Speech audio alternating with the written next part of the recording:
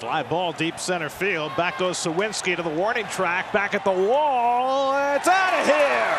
Tyler Naquin with a 3-run homer. Got a fastball belt high out over the plate.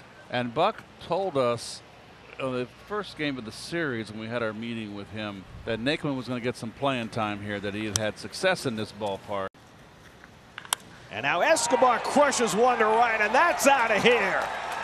Back-to-back home runs for Naquin and Escobar. And it's 5-0 New York. Well, he got a pitch right out over the plate and down where he likes it. 5th back-to-back home runs for the Mets this season.